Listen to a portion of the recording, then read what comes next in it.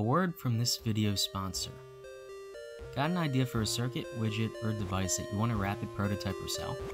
Check out JLC PCB. They offer their board manufacturing services starting at $2 for 5 boards and only take a few days from start to finish. So make sure to check out JLC PCB, and once again, thanks for making this video possible. Now let's get on with the video. Hey there YouTube, this is SJM4306 back with another project video. This one will hopefully be a quick one. It's fairly simple.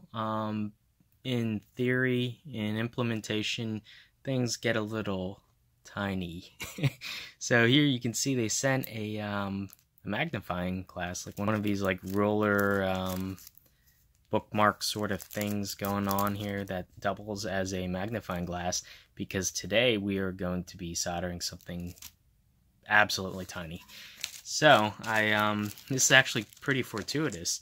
The chips and the LEDs actually arrived on the exact same day that the PCBs arrived. Usually I have to wait because I'll order parts from off eBay, and I don't do rush shipping, so it takes usually like a month or so. But luckily everything kind of arrived at the same time. Here you can see I have 2 sets of boards. Let's just give these a quick tear open. Probably what I am going to end up doing is assembling these off camera, kind of given the size and the difficulty in filming. I don't believe I'll be actually able to film most of it. So I'll probably just do a jump cut and have these guys fully assembled because these are absolutely tiny. So I have 2 main boards here and they're both similar.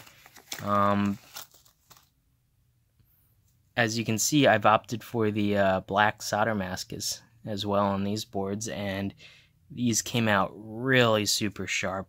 Wow. Let's just focus in on there. You can see I did a bit of a no-no. I put vias in the LED SMD pads. These are 0603 LEDs, and as you can see, it's in a small array for basically a numerical, well, I guess technically alphanumeric segment. So it can actually display A through F and 0 through 9, like you'd expect.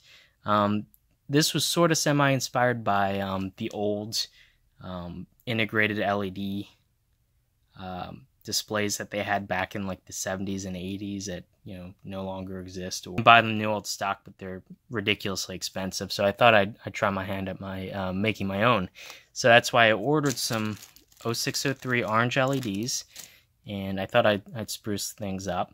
And you can see here, this one is just a essentially matrix addressing, so that I minimize how many pins I'm going to be using. You can see here I have it kind of set up as one side is the vertical columns, the other side is the horizontal rows.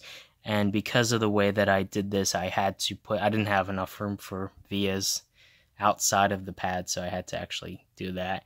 And it's buttoning up pretty close, so I'm going to have to be careful soldering the 0.1 inch headers for the legs. The idea is this just goes straight into a breadboard, and it allows easy prototyping. Now, this guy actually has a bit of a secret. You'll notice it has a lot fewer leads, and oh, I wish that they would have put the designator on the bottom. I should have put a note when I ordered the PCBs. But anyway, not that big of a deal. But here you can see that there's actually a microcontroller on board, and that's where this guy comes in. It's a PIC16F88, and I've yet to write the firmware for that, so that'll be fun.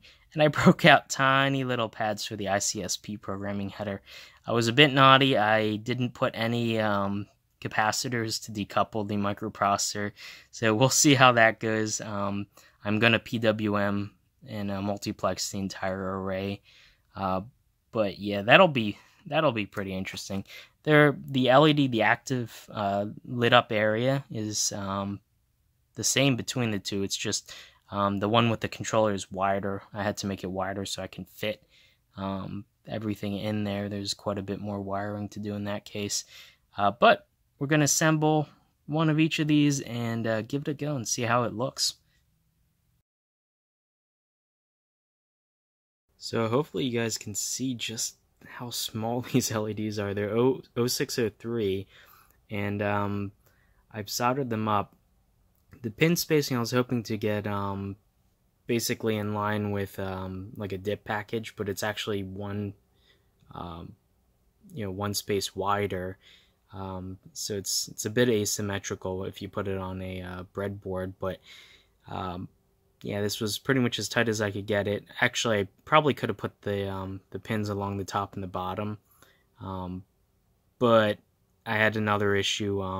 I need 11 wires basically, so that wouldn't quite have worked as nicely. But anyway, you guys can see here, it is all soldered up.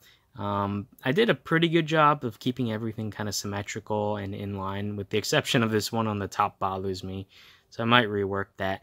But anyway, yeah, let's hurry up, write some code, and get this guy flashing and see what we can do with it. Okay, pardon the handheld nature of this clip, but here you can see I programmed a very simple program for the ATmega 32U4, and I just arbitrarily use this because it's what I had easily available. And I basically have it iterating through counting from 0 through 9, basically manually multiplexing.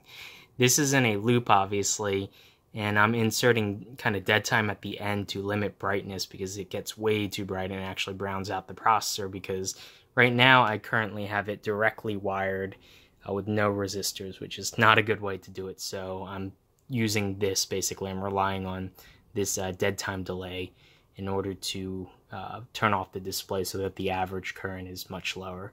Anyway, this eventually will need to be rewritten to utilize interrupts so that it can do multiple displays simultaneously. But this is a good proof of concept for now. Here you can see the display works perfectly. Look at that. And it looks rather nice too, I'm surprised. This is plenty bright enough, and I should have pretty good control over resolution, so I can actually modulate this to do software configurable brightness, just like I did on my tiny LED word clock. Yeah, you can see. Works a treat. I'm using a similar font to HP made similar type of displays where it's not a full matrix. It's actually missing the center parts. You can clearly see it.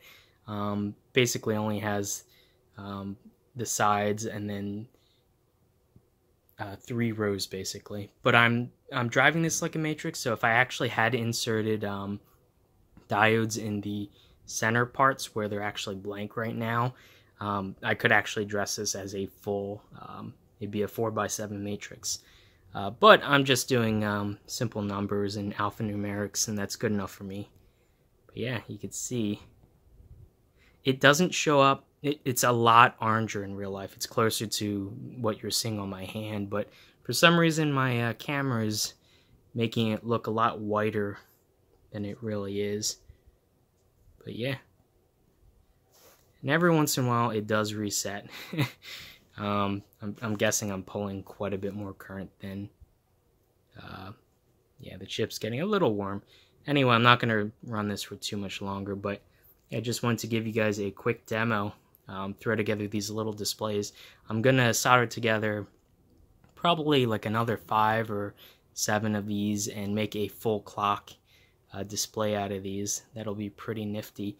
Yeah, anyway, unfortunately, I just realized when I went back to look at the pinouts for the these displays in Eagle, for some reason I think the file corrupted and I no longer have the design board files. I have the schematic, I have the Gerber, so I can get more of these made, but I'd have to redesign them basically. This guy's not too bad to do that, to redesign. It's fairly simple. The one with the controller was a bit of a pain to lay out given how small it was, so unfortunately I'm gonna have to redesign that.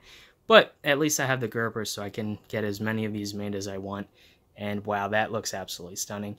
Now, uses 20 LEDs per digit, and I can get about, I think it's about $1. I think maybe about $2 for 100 LEDs, so that's enough for 5 digits.